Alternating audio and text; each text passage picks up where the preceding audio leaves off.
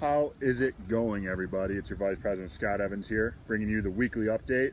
Sadly, we were out of internet service last week, so we missed that, but we're combining it all into this week. We've got 3 incredible updates for you guys. We're just gonna get right into it. First update you've got is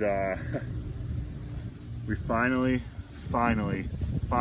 got the new boat. That's where we're bringing you the video from.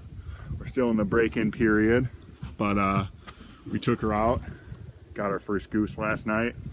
Little guy, but they all taste the same. With that, we've got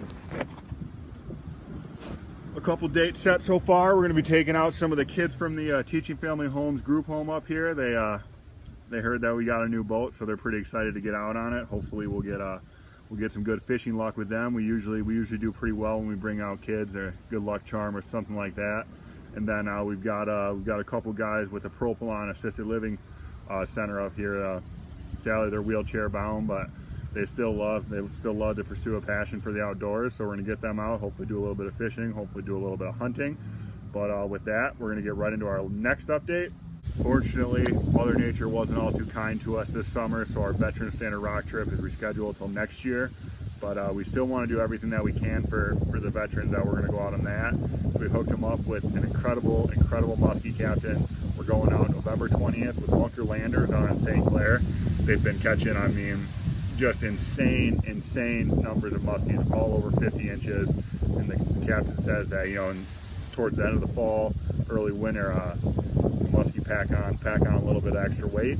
We'll be taking 2 veterans out on that trip, and we've even got the Free Press outdoor reporter, one of our good friends. She's going to come out and write up a little story on our trip.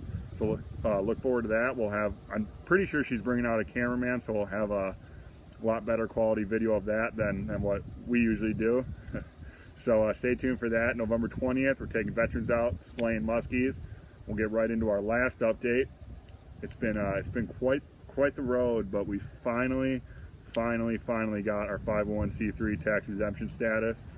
So we're a certified nonprofit now in the eyes of the IRS. So basically what that entails is before, when we get donations from people, it was just truthfully out of the kindness of their heart, and they weren't able to write it off on their taxes. But now if you guys decide to donate any money to us, any money, equipment, land, anything like that, you can now write it off on your taxes. So keep that in the back of your head as the tax season rolls around. Wise man once told me it's not about how much money you make, but it's about how much you get to keep. So the more write-offs you get, the more money you get to keep. So give us all your money. No, I'm just kidding. But yeah, every dollar counts. It takes us about $20 to get a kid fishing, and we've already got all the money donated for our muskie trip.